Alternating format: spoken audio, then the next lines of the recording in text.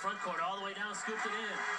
Now, if the RedBirds can get out and go like that there by Kaysa Keene to keep the ball alive for the RedBirds. Yeah, smallest guy on the floor does that. Here's Lofton down the paint, scooped it up and in. Beauty. Can shoot it. Here's that Lofton move again. Now watch how he gets turned in, right there. When he leaves the floor, he hadn't quite accomplished that, but scoring efforts in all but one game this season. Got a whistle again before the shot. Anticipated Lofton to come off the screen being set by.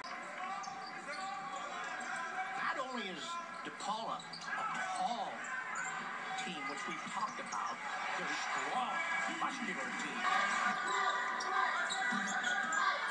Right behind the screen from Jones, tries to attack from the right, flipped it up and in.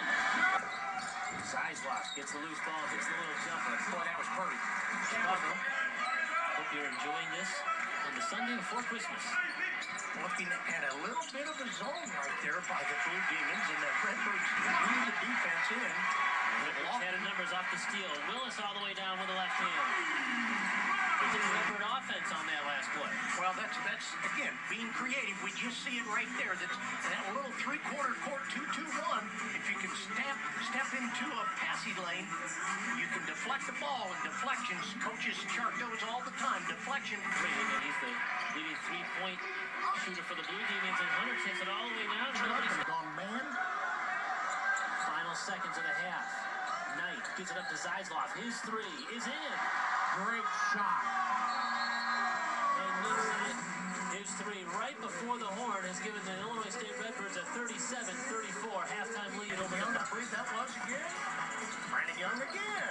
There you go. They were 4 of 10 on three-point attempts out of their first half offense. Here we see how the RedBirds attacked the rim in the first half. First time a perimeter player. The next time they go to a post player. We got Reggie Lynch banking one in there. Here we got Deshaun Knight with a circus shot up and under the bottom of the rim. Attack the rim does a couple of things for the Birds in the first half.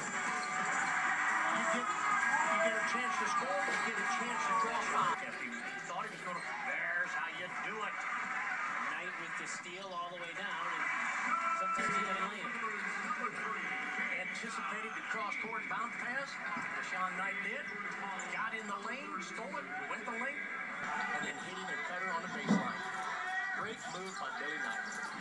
Lee, Lofton, Ziesloft, Jones, and Keene are on the floor for the RedBirds, and that's Jones. Much needed passing right here. Jones gets it, goes up, challenges the big guys.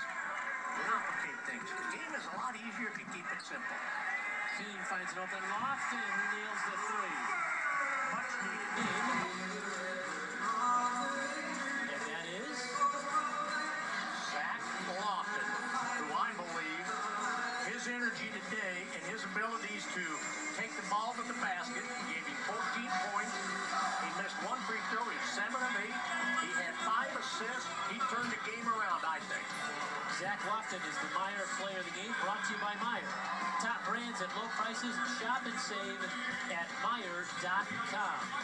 Illinois State 69 as the RedBirds beat the DePaul Blue Demons tonight 69-64. For my broadcast partner Bob Morris on our entire Niles Media Group sports team here at RedBird Arena, Illinois State 69.